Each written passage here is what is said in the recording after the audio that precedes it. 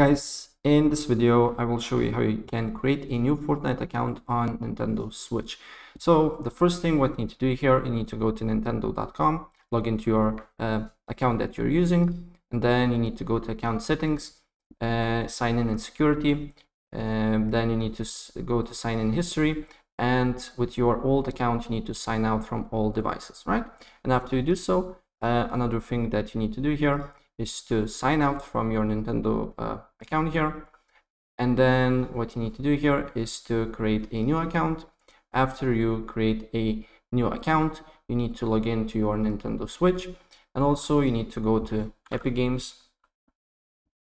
And then what you need to do here next is to basically create new Epic Games account, or simply you need to sign up with your new Nintendo account. So I will show you shortly what you need to do here.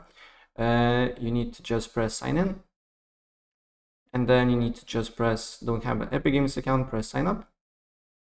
Sign up with Nintendo Switch, and then you need to make sure when you log into your account, your Nintendo Switch account is connected, your new Nintendo Switch account is connected to your new Epic Games account. So we need to wait for a few seconds until the page loads up here, and then we need to go to account here, and then we need to go, as you can see here, on apps and accounts, and make sure your Epic Games account connected with a Nintendo account here. And simply after that, you just need to log in to your Nintendo Switch with your new account, and in that way you will have new Fortnite account. Right, so that's pretty much it, and if I help you out, please press like button and subscribe for more. Take care, bye.